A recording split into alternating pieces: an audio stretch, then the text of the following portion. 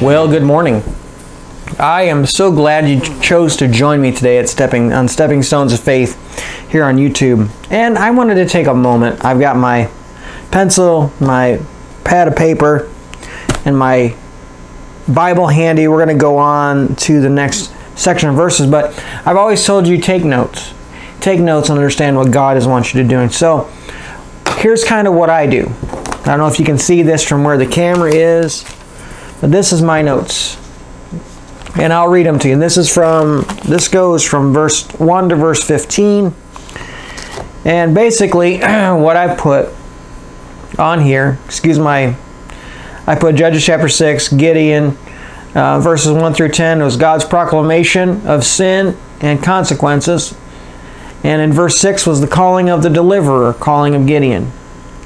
Verses 7 through 16, or calling for a deliverer in verse 6. So in verse 7 through verse 16, there was calling of Gideon as deliverer. And through verse 13 through 15, Gideon's low self-esteem and how he sees himself viewing upon the way that the society was there in Israel. So let's go here. I believe we were on 23. So turn with me, if you will, to Judges chapter 6, verse 23. We're going to continue. Excuse me while I take a drink. I needed something to drink this morning. And I just wanted to tell you that if you wanted to be a partner in ministry with me, you can like and subscribe and share the videos, comment on the videos. And by doing so, you are being a partner in ministry with me. You're getting the Word of God out. You're getting these studies out to people who would probably benefit from them, and people we probably don't even know. So it would be great if you would do that for me. But let's go before the Lord in prayer, and we will continue on. At the end of the video, I'm going to talk about this book right here. It's a book that I purchased this week that I'm reading. Perfect book for the book reviews we're going to be doing. So let's go before the Lord. Heavenly Father, we thank you, Lord, for this day. We pray that you'd bless our time. Bless the time in the Word. Minister to us through it. Help us to glean greater understanding of you as we read and as we study. In Jesus' name, amen. Now, we know from the first 15 verses, 16 verses, all of what we talked about in the note-taking thing. God's proclamation of sin and the calling for a deliverer in verses 1 through 10. 7 through 16 was Gideon's calling to be a deliverer and his viewing of himself, how he sees himself. And we talked about in the last videos how we today can view ourselves in the same way. How we talked about how we view ourselves at our worst, but God views us at our best. We view ourselves at our worst and our faults and the things that we had problems with. God views us as our best potential, our best that we are and best we can be. God views us as that because God sees on the heart, not on the outward appearance or outward circumstances. Okay, so verse 23. Oh, and before we go on there, I should point out that prior to this, Gideon had asked the angel of the Lord to stay where he was at. He was going to go prepare an offering, bring it to him, and then prepare something for him, bring it to him. The angel of the Lord commanded Gideon to put everything on the rock. He touched the offering with his staff. The fire came out of the rock and consumed everything. We talked about that, how the rock was not consumed, but everything on the rock was, and how he knew that was God. So let's go here to verse 23. Then the Lord said to him, "Peace be with you. Do not be afraid. You will not die." Then Gideon built an altar of the Lord there and called it, "The Lord is Peace." Even to this day stands in Ophrah of the Bezerites. That night the Lord said to him, "Take a bull from your father's herd and a second bull, 7 years old. Tear down the father's Baal altar and cut down the Asherah pole beside it." Now, understand, they were weak because of the fact that they worship Baal. See here, they were doing evil in the sight of the Lord. All of them were. But their weakness came because they were not trusting God anymore. They were trusting into the idols, the other gods of the worshippers, the worship of Baal, which, if you look at the Hebrew word, Greek word for Baal, it's basically they were worshiping Satan. Okay, the word for that can be a derivative of Satan. So they were worshiping Satan. They're worshiping Baal. So tear all that down. Tear all that down. And he says here, then build an altar to the Lord your God on top of this stronghold in an orderly way. Take a second bull and offer it as a burnt offering with the wood of the Asherah pole that you will cut down. So here's what God's doing. Okay? God is telling Gideon, the idols that are there, the idol to Baal, the Asherah pole, all of those things, you're going to use those things. You're going to make an altar, consecrated altar to me using some of those things. He said you're going to use the wood from the Asherah pole to burn, to build an altar to me. Now, in other words, what's he doing? He's getting rid of it. He's getting rid of the idol. He's consecrating that idol to the Lord. Consecrating the offering to the Lord, not the idol. But it's consecrating the idol, the offering to the Lord by destroying the idol. And that's big, because he is destroying the thing that is causing them to be apart from God, and making it so that they're closer to God, using the same things. Okay, so, but he's using it in the way God would want him to use it. So verse 27, so Gideon took 10 men from among the slaves and did as the Lord told him. But because he was too afraid of the rest of his father's household and the men of the city to do it day by day, he did it at night. Now, this is important. Still, we're looking at we're thinking back to the verses of 13 and 15 where Gideon is still afraid. He understands a little bit what God has got going on for him, knows what God wants to do with him, but yet he's still afraid. So he does everything at night when everyone's asleep, when no one will know what's going on. He does it at night.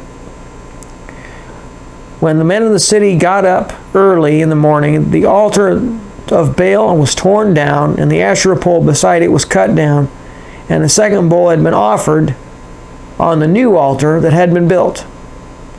So they had seen what was going on. Gideon did this in the middle of the night because he was afraid what he would experience had he did it in front of everyone. Okay, now understand that he's the weakest one, so they probably would have stopped him from doing it if he did it by day, and he probably knew a little bit about that. But there was more than that going on. He was afraid of what might happen. Because it said right there, he was afraid of what might happen had he did it during the day. Now, probably if he said the Lord has proclaimed this to be torn down, they probably wouldn't have believed him. They were probably so far behind, so far away from God, they probably wouldn't have believed him. They probably still would have stopped him. But at the same time, Gideon did it at night so that he would be able to get it done. It says when they woke in the morning, they saw that it was gone. They said to each other, "Who has done this?" Now, the story takes a twist because we don't know yet until later on in the story whose idol this was. Okay? We just know there's an idol with an altar built, or an Asherah pole and an idol there. Okay? But listen to whose it is. Okay? When they had inquired and asked, they responded, "Gideon, son of Joash, has done this." Then the men of the city said to Joash, "Bring out your son, so he may die. For he tore down the altar of Baal and cut down the Asherah pole beside it." Joash said to all who stood against him, Would you plead for Baal? Would you save him? Now, understand that in the commentaries I've read, it doesn't say it here yet, but the idol was Joash's idol. Okay? It was Joash's idol. In the commentaries that I've read, so he was cutting it down, and he took it down, he made a burnt offering. Joash stood up for his son and said, are you going to fight for Baal? Or are you going to fight for him? Joash said to all who stood against him, who would plead for Baal? Would you save him? Who fights for him will you kill by morning? If Baal is a god, then let him fight for himself, for someone has torn down his altar. Therefore, on that day he called him Jerubbaal, saying, let Baal fight him, for he tore down the altar of Baal. So Joash, in the commentaries I've read, although it doesn't say here, but maybe I was thinking of another story, but it doesn't say here that it was Joash's idol. But Joash did stand up for his son. Okay? He did stand up for his son. Now, they all worshiped the idol. Joash worshiped the idol as well. Joash was a worshiper of the idol. Even if it wasn't his idol, he was a worshiper of it. And the fact that he stood up for Gideon shows us that there's still a little bit of desiring God in his heart. If Baal is a god, let him fight for himself. He didn't fight for himself. So obviously he was a false god, right? So, verse 33. All the Midianites, Amalekites, and the people from the east gathered together, and they crossed over and camped in the valley of Jezreel. The Spirit of the Lord enveloped Gideon. He blew a ram's horn trumpet, and the Bezerites assembled behind him. He sent messengers throughout all of Manasseh, and they assembled behind him as well. He also sent messengers to Asher, Zebulun, and Naphtali, for these tribes came to meet him. Gideon said to God, if you will use my hands to save Israel, as you have said, I am placing a fleece of wool on the threshing floor. If there is dew on the fleece only, and all of the ground remains dry, then I will know that you will save Israel with my hands, as you have said. So it happened. He got up the next morning and squeezed the fleece. Enough dew poured out of the fleece to fill a bowl full of water. Then Gideon said to God, do not let your anger burn against me, as I speak only with the fleece, as I speak only one more time. Please let me perform a test. If the fleece one more time, if the fleece be the only thing dry, and let the dew be on all the ground, so God did this during the night. Only the fleece was dry, and the dew was wet on the ground. Now, we have to understand something, the mindset of Gideon. Now, he's getting into this.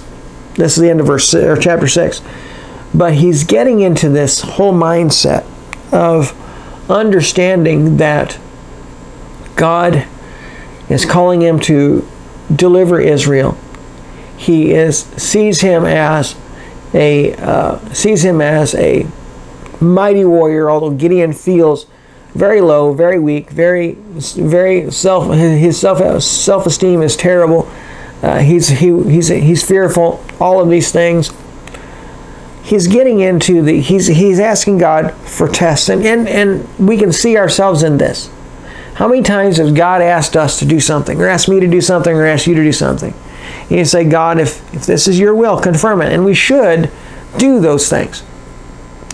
And then God confirms it. And then, oh, well, okay, you confirmed it. So if it's really your will, then send this person to tell me. Okay, we have done this, and I've done this personally as well. We have done this kind of stuff. Same as Gideon. Why? Because we feel ourselves as frail. We view ourselves as people who are very low, why would God use me? That's a lot of how people view themselves. And when we view ourselves as failures, when we view ourselves in the negativity of our daily life, then we view ourselves in that way, and we go with things like, why would God use me? Why would God do this? Why would God? We do that. Don't say you don't, because I know you do, because I do the same thing. God will do that. God does that. Now, that's just my timer. Now, understand that as we close this, Gideon, although all this has happened in chapter 6, Gideon is beginning to see who God wants him to be. The transformation is happening. But it has to come by spending time with God. He asked God, show me this, show me this, show me this. And God did. So faith is beginning to rise in Gideon. So when God does things in your life and shows you, does faith begin to rise in your life? Does faith begin to rise in your life? I hope it does. So that's my challenge for you today. Is God doing something? And if He is doing something, is faith rising in your life? You need to think about that.